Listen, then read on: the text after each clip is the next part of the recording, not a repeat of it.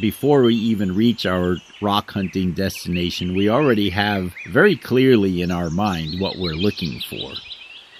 And our eyes are trained to look for that one or two types of rock. Maybe we're looking for agates and jasper along a river such as the Yellowstone.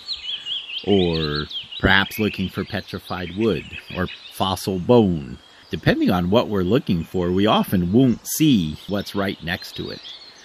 When in reality, we're looking at a veritable ocean of rocks.